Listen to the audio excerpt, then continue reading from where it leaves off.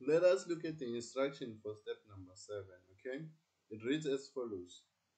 Apply the heading 4 cell style to the row titles and column titles, and then apply the total cell styles to the totals in the range B8 to E8. Okay, so let's go back to our working document.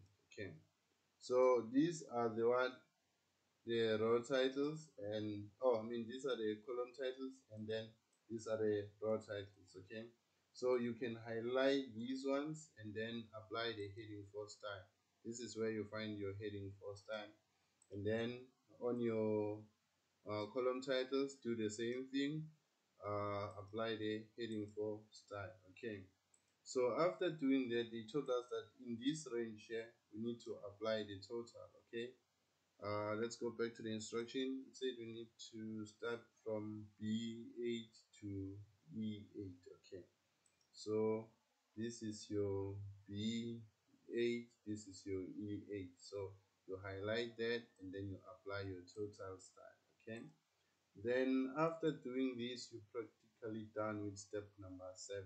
Okay, so let us look at step number 8.